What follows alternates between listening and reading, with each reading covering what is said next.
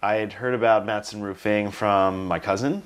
I think she's, worked with you a few times. Yeah. I really appreciate a referral because it's kind of tough. It's a big project, so you don't know where to go with it. When you came over for the estimate, you were very thorough, and I think that was really what separated you from all the other people that we had talked to, where they would show up, go into the attic for 15 minutes, didn't even go up on the roof really, and came down, dropped a number, and we didn't really understand how that number was arrived at. They couldn't even have estimated the area of the roof precisely. Whenever we met with you, it was really great to be able to talk to you, to get those text messages from you when you're crawling around in the attic, showing us all the things that needed attention.